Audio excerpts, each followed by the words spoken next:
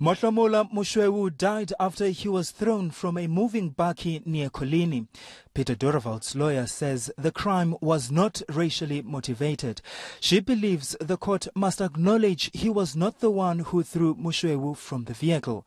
She says the incident has taken a toll, leaving her client depressed. At the same time, Philip Skutter's advocate says he's also haunted by the incident, so much so that he's lost about 40 kilograms. He's also pointed to the fact that Skutter has no previous criminal history. Both lawyers say they don't believe life sentences will help the community.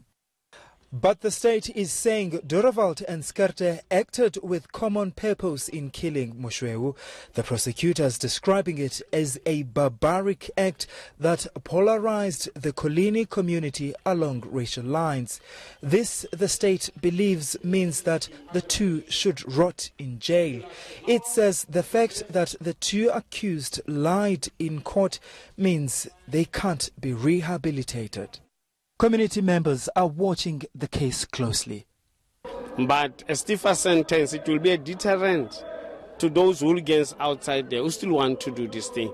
Look, this country, as I used to say, it needs everybody. For us to build it, you need everybody. Now all eyes are on Judge Ronnie Hendricks to decide what punishment befits the crime. Sentencing will take place on the 6th of March. Malungelo Booi, Mahigeng.